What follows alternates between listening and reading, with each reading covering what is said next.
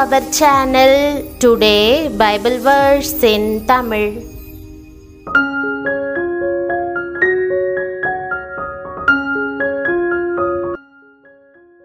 இன்றைய வசனம் லூக்கா 2ஆம் அதிகாரம் 24ஆம் வசனம். கிறிஸ்துவுக்குள் பிரியமானவர்களே, நம்முடைய ஆண்டவரும் இரட்சகருமான இயேசு கிறிஸ்துவின் நாமத்தில் உங்களை வாழ்த்துகிறேன். இன்றைக்கு கர்த்தருடைய நியாயப்பிரமாணத்தில் சொல்லியிருக்கிறபடி ஒரு ஜோடு காட்டுப்புறாவையாவது 2 புறா குஞ்சுகளையாவது பலியாக செலுத்தவும் அவரை எருசலேமுக்கு கொண்டு போனார்கள் என்ற வேத வசனத்தை நாம் தியானிப்போம். புறாக்கள் பலி செலுத்தப்பட தகுதியுள்ள ஒரு சுத்தமான பறவை. பெரிய காளையோ ஆட்டையோ பலி செலுத்த திராணி இல்லாத ஏழை மக்கள் புறாக்களையாவது புறா குஞ்சுகளையாவது கொண்டு வந்து தேவாலயத்தில் பலியாக செலுத்துவார்கள். இயேசு கிறிஸ்து பிறந்த 8ஆம் நாளிலே நியாயப்பிரமாணத்தின் கட்டளைகளின்படி இயேசுவுக்கு பலியாக காணிக்கையாக செலுத்த மரியாளும் யோசேப்பும் 2 ஜோடி காட்டு புறா குஞ்சுகளை தேவாலயத்திற்கு கொண்டு வந்தார்கள். ஒருவேளை அந்த புறா குஞ்சுகள் என்ன எண்ணி இருந்திருக்க கூடும். நாங்கள் காளைகளைப் போல பெரிதானவர்கள் அல்ல, ஆடுகளைப் போல அழகானவர்களும் அல்ல, நாங்கள் பலவீனமான பறவைதானே, மிகவும் குறைந்த விலைக்கு வாங்கப்பட்ட புறாக்கள் தானே, எங்களுக்கு மேன்மை பாராட்ட என்ன இருக்கிறது என்று எண்ணி இருந்திருக்கக்கூடும். ஆனாலும் அந்த புறாக்களின் உள்ளத்தில் ஒரு மகிழ்ச்சி. பாவிகளுக்காக தம்முடைய மாசற்ற இரத்தத்தை சிந்தி உலகத்தில் தன் ஜீவனை கொடுக்கும்படியாக வந்திருக்கும் இந்த தேவ குமாரனுக்கு பலியாக மரிக்கும்படியாக நாங்கள் வந்திருக்கிறோம் என்று சந்தோஷப்பட்டிருக்கக்கூடும்.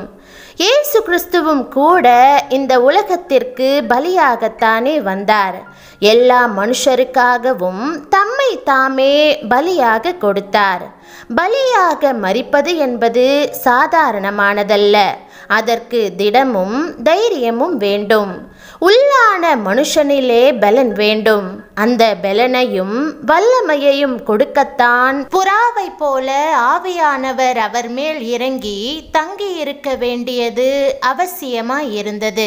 வேதம் சொல்லுகிறது, நித்திய ஆவியினாலே தம்மை தாமே பழுதற்ற பலியாக தேவனுக்கு ஒப்பு கொடுத்த கிறிஸ்துவினுடைய இரத்தம் ஜீவனுள்ள தேவனுக்கு ஊழியம் செய்வதற்கு உங்கள் மனசாட்சியை சத்த கிரியைகளற சுத்திகரிப்பது எவ்வளவு நிச்சயம். பிரயாச்சித்த பலியாக தன்னை அர்ப்பணிப்பதற்கு பரிசுத்த ஆவியானவர் அவருக்கு உதவி செய்தார். சிலுவையை சுமப்பதற்கு, நிந்தைகளையும் அவமானங்களையும் சகிப்பதற்கு, தாங்கொண்ணா வேதனையை சரீரத்தில் ஏற்றுக்கொள்ளுவதற்கு ஆவியானவருடைய ஒத்தாசை அவருக்கு தேவையாய் இருந்தது.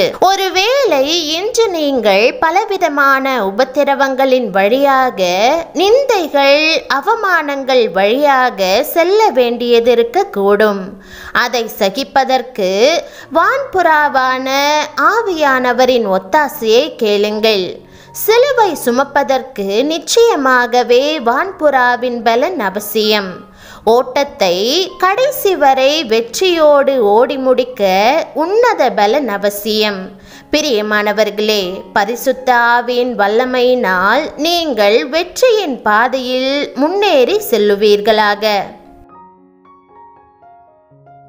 ஜெபம். அன்பின் இரட்சகரே, உமது அன்பு எத்தனை அற்புதமானது. சிலுவையில் உம்மையே பலியாக ஒப்பு கொடுத்ததற்காக நன்றி. உமது சரீரத்தையும் இரத்தத்தையும் என்னுடைய பாவத்தின் பரிகாரமாக செலுத்தியதற்கு நன்றி.